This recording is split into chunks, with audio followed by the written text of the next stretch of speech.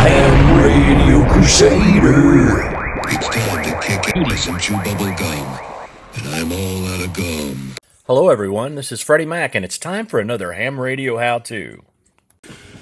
Okay, so out of the box, the AnyTone AT-779UV doesn't appear to go into GMRS frequencies. Let's try 462,500. And it goes back to a lower frequency. So let's try 444,100, and it works. Interesting. Let's turn that power down. Function power.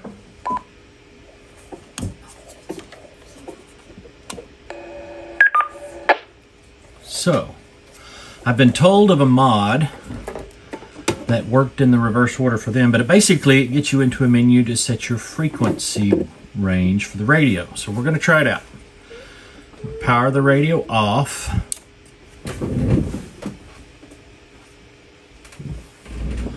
Hold down the VM button and power it back on. And there's a range of frequencies. It looks to be amateur only, but if I hit the up arrow, I get a wider range. Interesting. Europe, no. We're going to stick with this one, 136 to 174. Let's see what the others are. Europe, GMRS, Australian, and it stops there. I'm betting GMRS is GMRS only.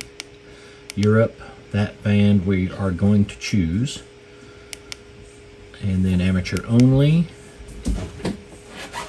And then another range seems to be a different region, maybe. I'm not sure.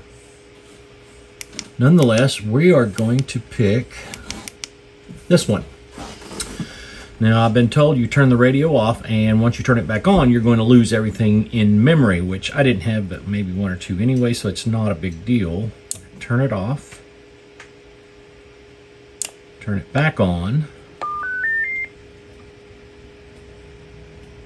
And we'll go to, yeah, I guess I lost everything in memory. Which, hey, it's no big deal. Let's go back to VFO. Let's try that GMRS frequency again. 462,500. And we're transmitting on GMRS.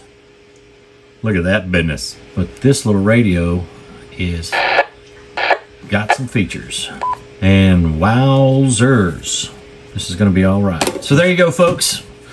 That's how you'd make your AnyTone AT-779UV wider banded, and then it came out of the box. Have a great day, 7 3s, and ham on, y'all.